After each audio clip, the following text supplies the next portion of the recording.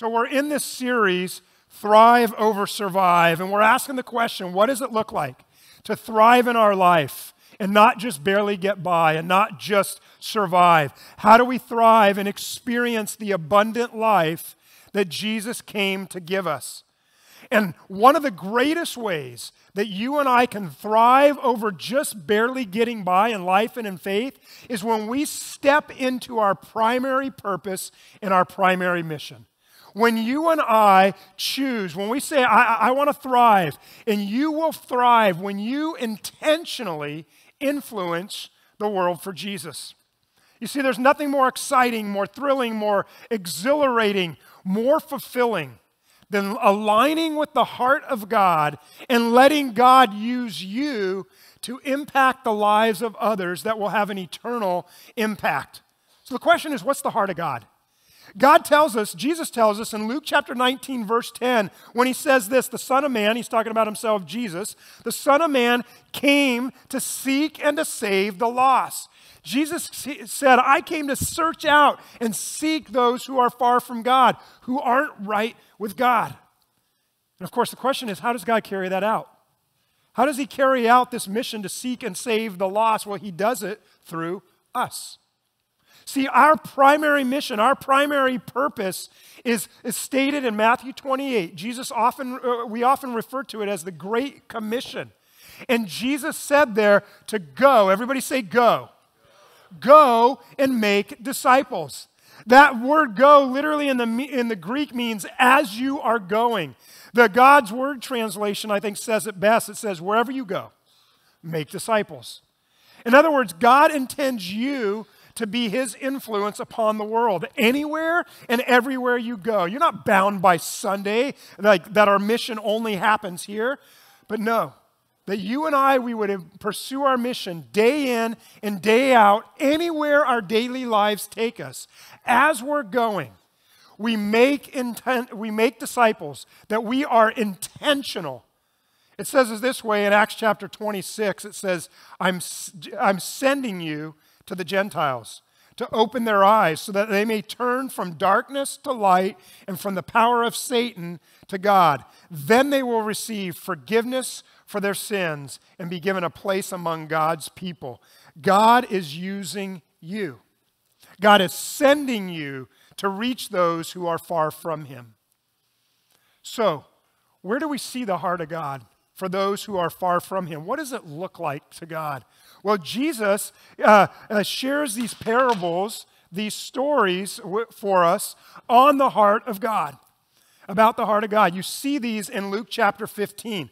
And we see there these stories, these parables, and it's the parables of the lost sheep, the lost coins, and the lost sons. And I'm not going to read the whole passage, but as I read a couple of the verses, I want you to catch some key words as we discover the heart of God. And so in Luke chapter 15, verse 4, it says this. Jesus is telling the story. He says, suppose if you has 100 sheep and you lose one of them. Doesn't he leave the 99 in the open country and go after, everybody say, go after. And go after the lost sheep until he finds it? And then in verse 8, we jump to the parable of the woman, and it says, suppose a woman has 10 silver coins and loses one. Won't she light a lamp and sweep the entire house? And notice what it says, and search carefully until she finds it. Then you get into this parable of the lost sons. And it says in verse 20, while he, meaning the prodigal son, was still a long way off, his father saw him and was filled with compassion for him. He ran. Everybody say ran. He ran to his son, threw his arm around him and kissed him. The older brother is a very interesting story. We don't have time to dissect it, but notice what it says about him. The older brother became angry. And notice what he refused to do. He refused to go. He refused to go in. And so what did the father do? The heart of the father? The father went out and pleaded with him. God says that those who have his heart, according to this passage, they go after. They search carefully. They run to. They seek after those who are far from God. They intentionally connect their sphere of influence with Jesus. I want you to think about your own conversion to Christ for a moment and when you were born again. So just allow your mind to kind of go back when you came to Christ. Nothing is greater or more important than when you moved from death to life. Would you agree with that?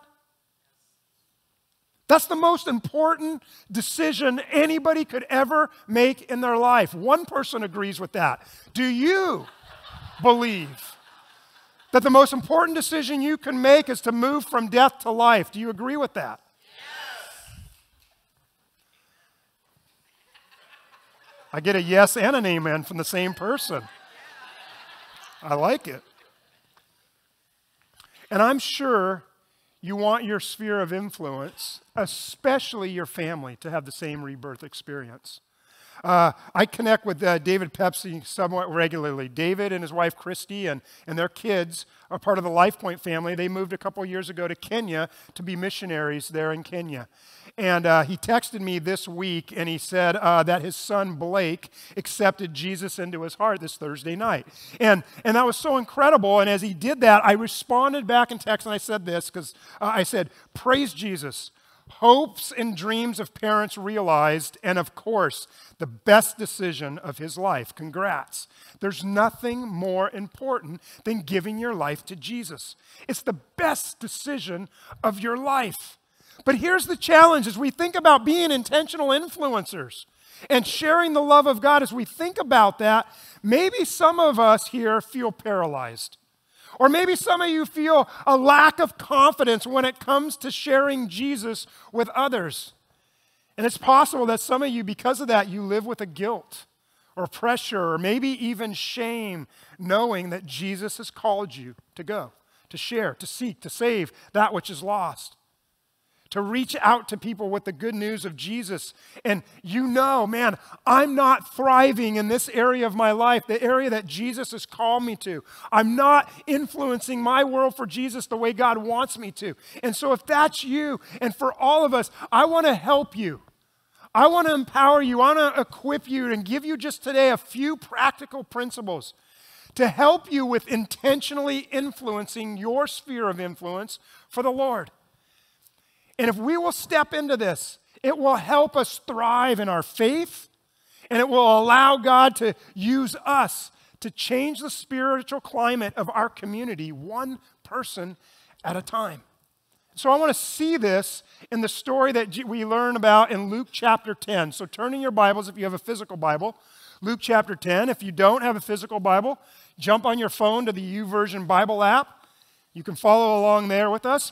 And in this passage, Jesus is going to share with his disciples, and he's going to give them a call, and he's going to tell them to go share the good news about the kingdom of God. And I think this is pretty cool because this is like Jesus is giving his disciples practice while he's still there of what he's eventually going to tell them in Matthew 28 when he tells them to go make disciples. And I, of course, would have loved to, I wish the gospel writers would have recorded the after conversation after they did what Jesus said. I would have loved to see the coaching and what happened there. We don't get that, but we do get what he told them. And notice what he tells them.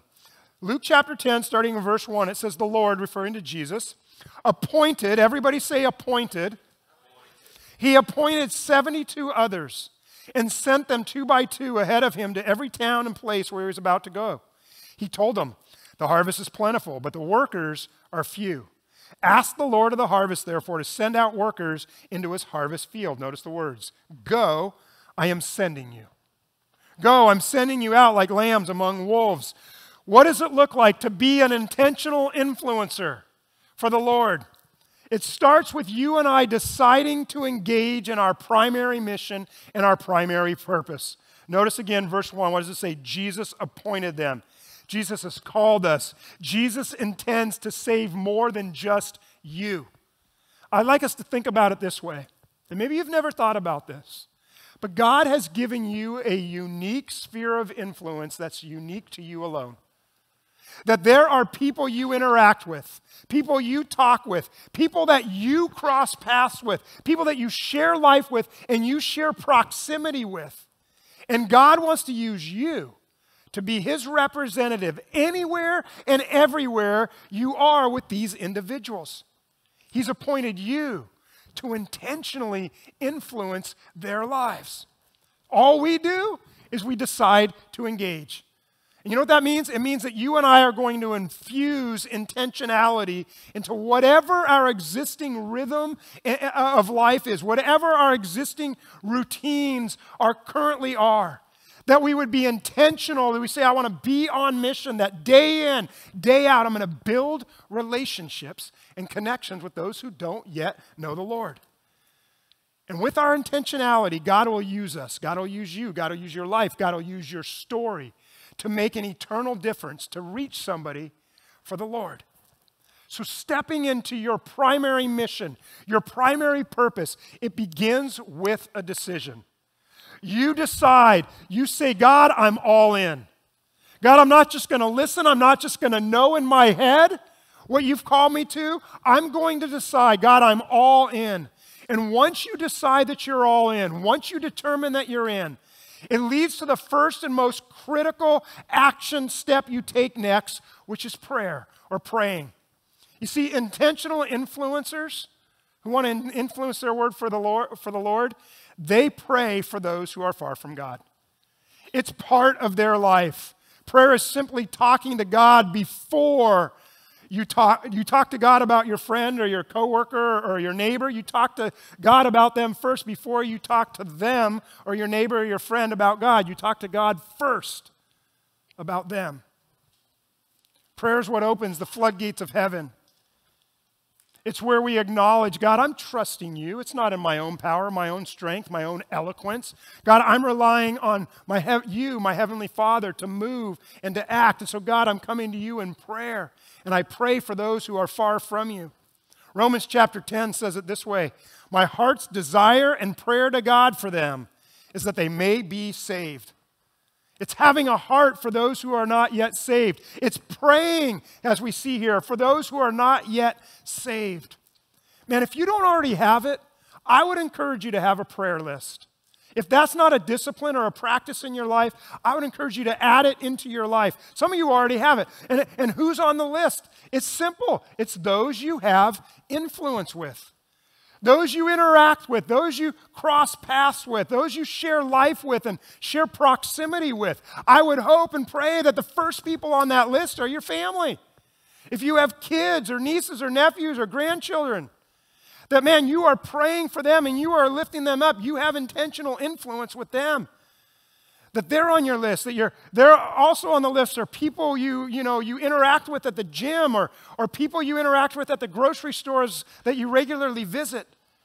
Maybe the people at the activities of your kids or your nieces, nephews, or grandkids. They're on the list. Your coworkers, your customers, your clients. And you're also praying for those who give you grief. It tells us in Matthew chapter 5, pray for anyone who mistreats you. So we're praying for those that we have influence with. And as that becomes a discipline, a regular part of our life, because we're trying to tap into the power of God, as you're praying for them, notice what part of your prayer includes. Jesus goes on and tells his disciples in Luke chapter 10, verse 5, he says, when you enter a house, first say, peace to this house. You see, you want to be praying for God's peace, or in Hebrew, shalom, God's peace to be upon them. Why? Why would that be so important to be praying for peace? Because God's peace is powerful and it's life-changing. What do we learn in Philippians chapter 4, verse 7? It tells you and I that the peace of God, it transcends all understandings. And what does it do? It guards our hearts and our minds in Christ Jesus. People desperately need the peace of God, especially those who are far from God. And so when you pray for someone and you're praying peace upon them, what begins to happen? You begin to develop a compassion for people. In fact, I just ask you, how do you see people who are not yet saved? How do you view them? How do you think about them? Do you see them as those people? Do you see them as enemies? I want us to think about this. How can we love someone in the kingdom of God when we see them as an enemy? God says, I love them. And just like I came to seek and save you, God says, I came to seek and save them. Of course we hate their sin. Of course we hate the impact that sin has upon their life and the lives of others and upon the world. But hating the sinner, that's not the heart of God, to which almost everybody, if not everybody, will say, well, Pastor, I don't hate anybody. I don't hate them. Well, is it possible? Our behaviors, our actions, what we say about them, how we treat them, is it possible that we actually do by our actions, behaviors, words, and what we say, that we actually maybe don't care for them?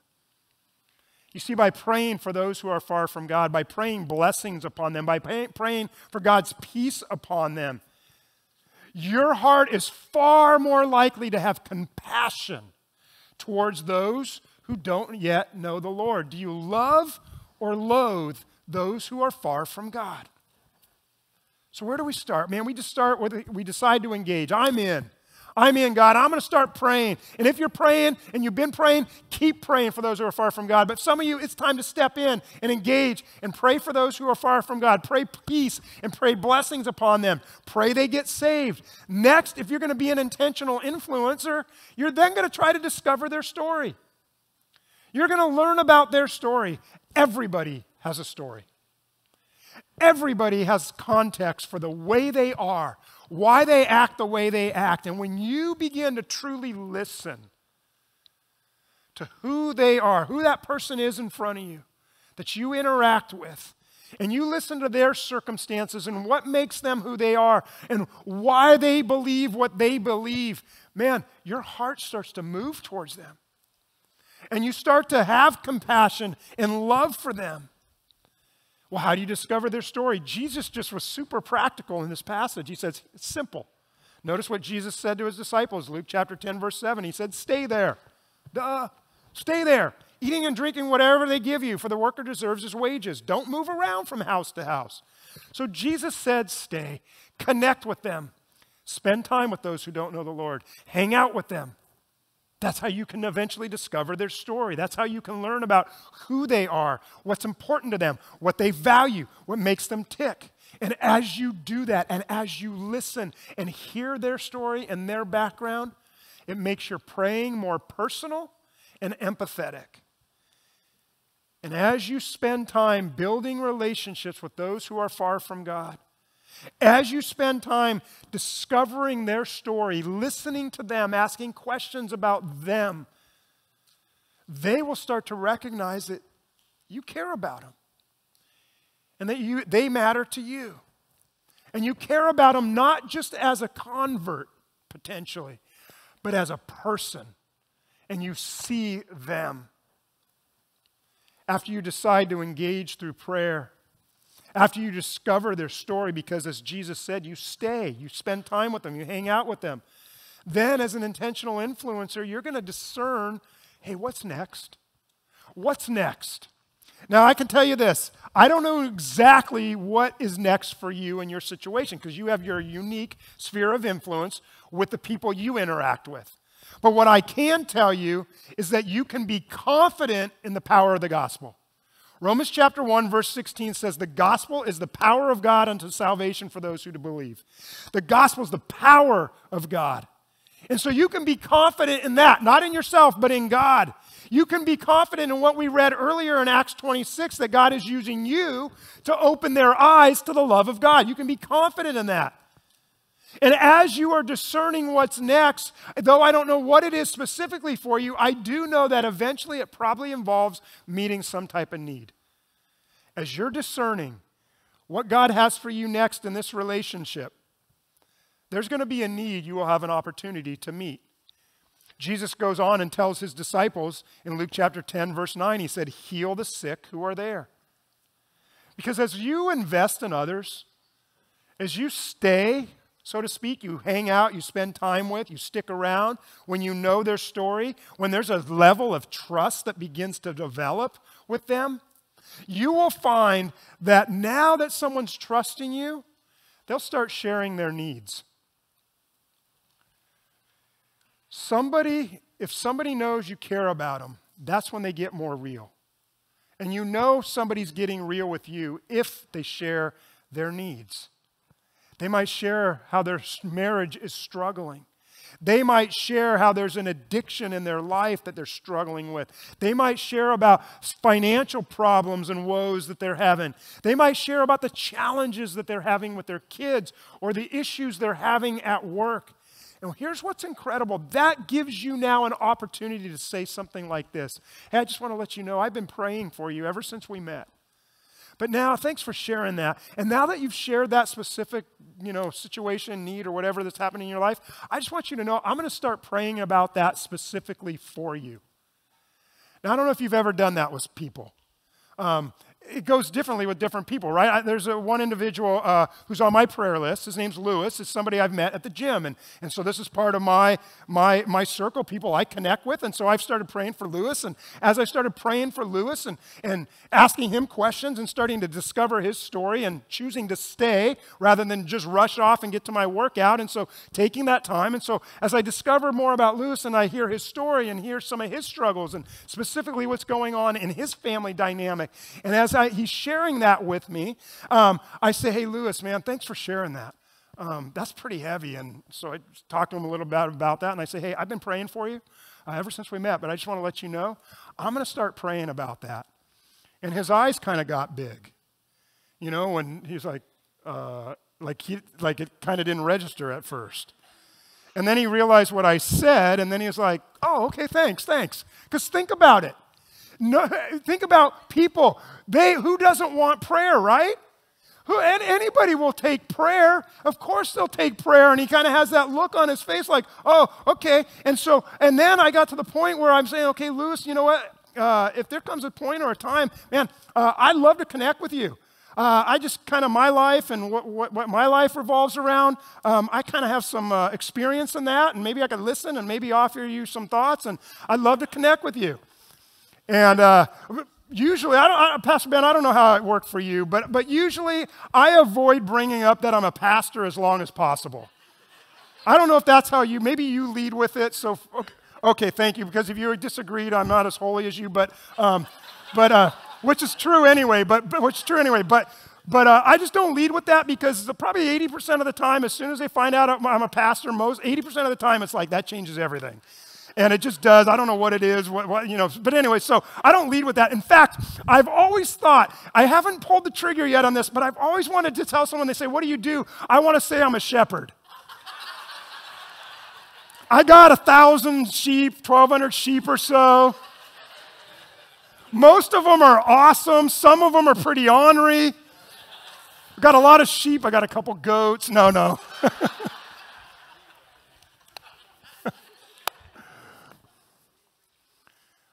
Building relationships, connecting with people, praying for people. And by the way, when you pray, when you intercede for someone, expect God to work. Expect God to move. Expect a miracle. Listen, I want you to think about this. The problems of those who are far from God are just miracles waiting to happen.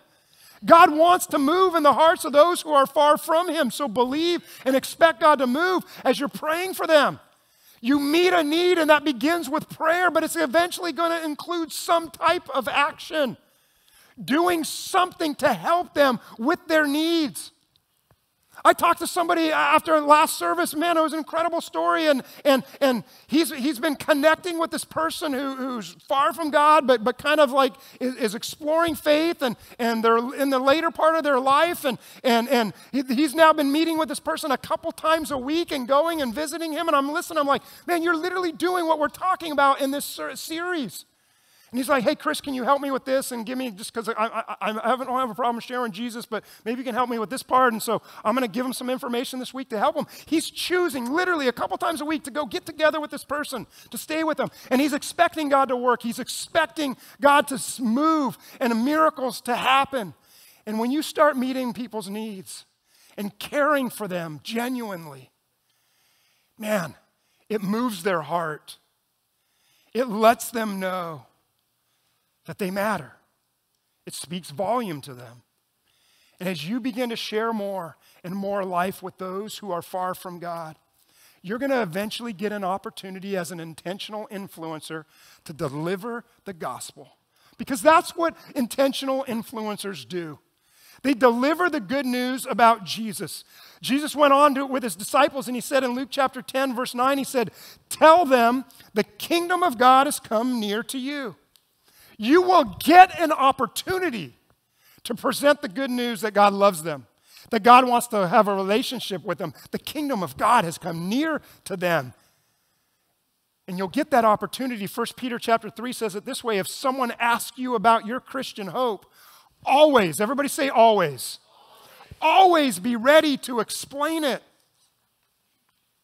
For those who have struggled with confidence in sharing your faith, for those who get intimidated because of a fear of, oh, well, I may not do it right and I may mess it up. Listen, I do understand that.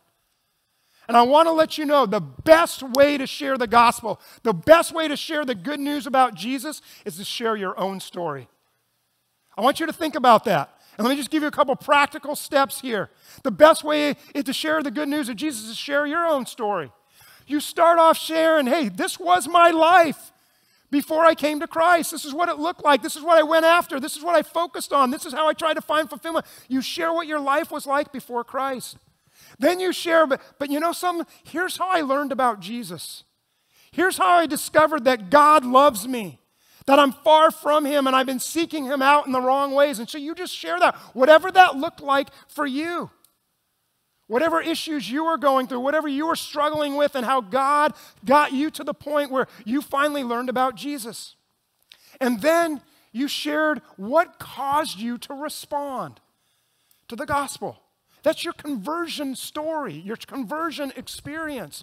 Was it like my wife Heather, who was at a Billy Graham crusade and she repented and gave her life there? Was it like me, who my youth pastor shared the gospel with me, the good news, and I wasn't ready, and then my senior pastor came over and shared the gospel. They needed everybody they could to try to get me to come to Christ. And he shared the gospel with me. And there in our living room, at that dining room, the dining table, I gave my life to Christ. What does it look like? And then you flavor that with what actually happened. And then, perhaps most important, you share what your life's been like since you came to Christ. Because there's the good news in action. That's what I used to be. But man, let me tell you about what my life's been like since I've been in Christ. Let me tell you about the joy I have. Let me tell you about the peace I have. We talked about the peace. That peace that doesn't make sense to a non-Christian. How can you and I have this peace that transcends all understanding, that allows us, even in the midst of trials and difficulties, that allows us to still find strength and still be at peace? How? That doesn't make sense to somebody who's far from God. And you share how the peace of God is watching over you and guarding you and protecting you. You share about the love of God. You share about how God's given you purpose, how God's changed your life. You share about the blessings that God has poured out upon your life. That's who I was, but this is who I am now. You share your story of how Jesus changed your life. Remember, 1 Peter chapter 3 said, always be ready to share the hope that you have in Jesus. So man, I would encourage you, know your story. Work on it. Take time on it. Communicate it with those you know and care about it. Write it down. Type it out. And share it with your friends, your family, your small group. Let them give input to it. Because again, you want to get better at it. You always want to be prepared with your story. And I would tell you this, your story is the greatest testimony to the power of God. Your story. You're like, not my story. Yes, you were lost and now you're found. And that story matters, and God will use your story to save another life. So what do? You decide to engage. I'm all in. I'm all in, God. I'm ready. And you're going to pray for those people that you have influence with. You're going to invest in them. You're going to stay. You're going to hang out with them. And as you do that, you're going to listen. You're going to discover their story and their journey. You're going to care enough to know them. And then you're going to discern, hey, what's next? What's next? And that'll eventually mean meeting some type of need or needs. And that genuine care and love that you have for them will give you an opportunity to deliver the good news about Jesus.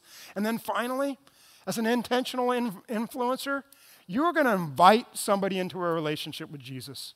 You're going to take that step. People are lost. They need forgiveness. They need somebody who will look them in the eye that cares about them and tell them that they can be forgiven. They need somebody to tell them, look, we all fall short. We all sin. We all deserve to be separated from God for eternity. But God loved us so much that he gave us his only son, that whoever would believe in him wouldn't perish but would have eternal life. And you can join the family of God. Would you like to do that right now? Jesus will come into your life. He'll forgive you of your sins. He'll give you the gift of heaven. He'll give you the gift of eternity, the gift of forgiveness, and you will join the family of God. Hey, would you like to pray with me right now and have God come into your life?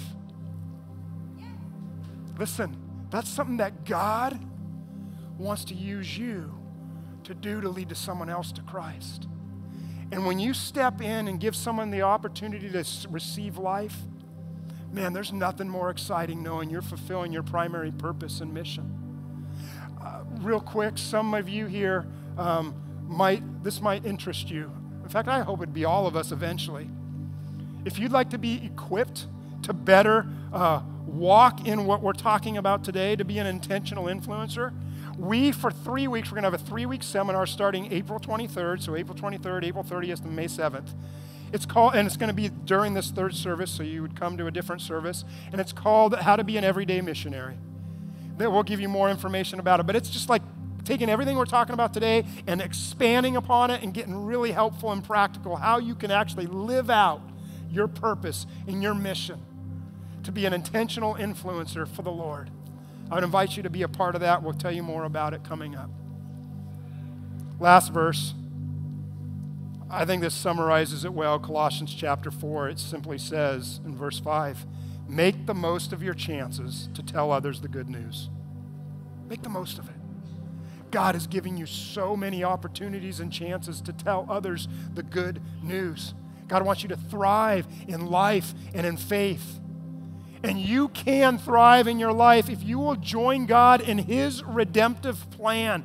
If you'll intentionally influence your world for the Lord Jesus by sharing the good news that Jesus saves. And you'll thrive knowing that you're on mission. You'll experience an incredible joy knowing that God's used you to influence people's eternity. Is that you? Are you ready to join in? Are you ready to join God and step into your primary purpose and your primary mission to intentionally influence the world for Jesus? Let's pray about that now.